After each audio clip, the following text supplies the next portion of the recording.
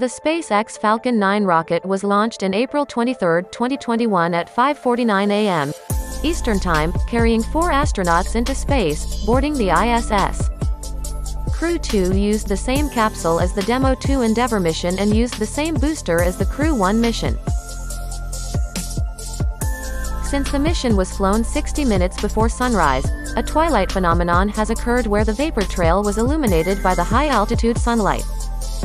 The Falcon 9 first stage was seen visible during a retro-propulsive landing, as well as the Falcon 9 second stage seen visible making on its way into orbit.